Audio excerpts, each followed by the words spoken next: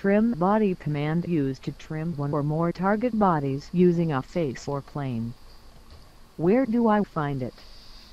From toolbar select feature and then trim body. From menu select insert then select trim and then select trim body. How to use trim body command.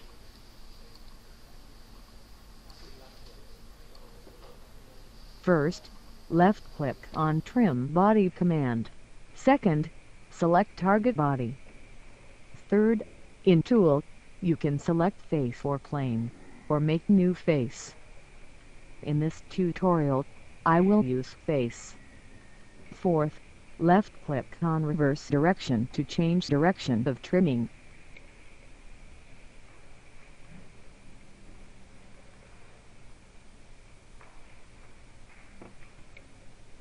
Fifth, click on OK or Apply to finish this command.